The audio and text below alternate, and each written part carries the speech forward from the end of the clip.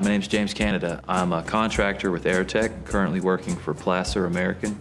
Before Aviation Institute of Maintenance, I was a cook at a bar in Norfolk, Virginia. I had a friend that was interested in the school, so I gave him a ride, and instead of sitting in the car, he suggested I come in, and I sat with the admissions administrator, went on the tour, and she started asking me questions about, well, how much money I was making and what kind of career path that I was thinking about. And I said that I was a chef, and then she asked me how much money I was making. She sold me on the idea that aviation maintenance technicians are definitely in demand and that the schooling is more than adequate. So I signed up. Learning about aerodynamics and physics gave me a better knowledge about how things worked around the world, and we started to apply these things in the various courses in airframes and power plants.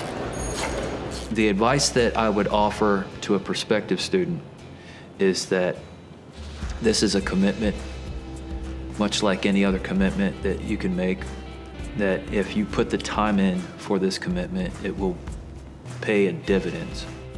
The potential for growth is astounding.